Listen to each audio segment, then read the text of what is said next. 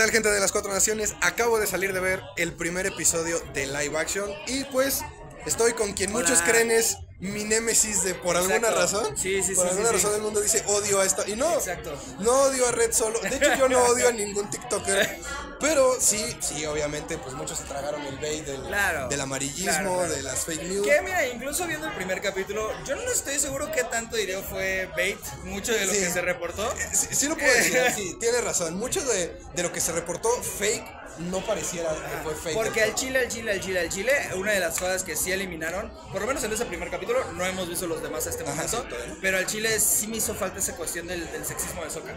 Porque el cómo encuentran a Aang es totalmente diferente. Sí. O sea, hay muchas cuestiones que a primera instancia podrían parecer cambios chicos, pero no Van sé, la la reestructura de ciertos elementos, de ciertos arcos, no me terminó de convencer, no me terminó de encantar.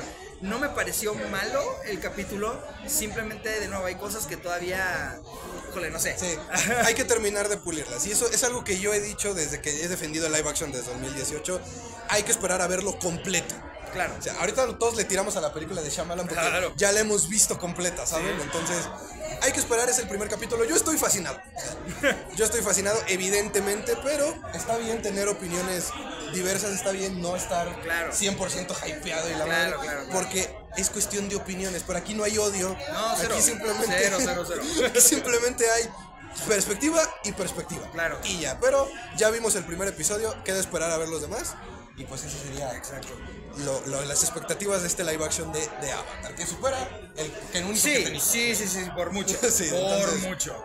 Ahí por lo menos sí pudimos llegar a estar de acuerdo. Así que bueno, Red, gracias por la oportunidad de estar aquí. Y qué bueno que ya nos conocimos, ¿no? Puro pinche sutar a la verga.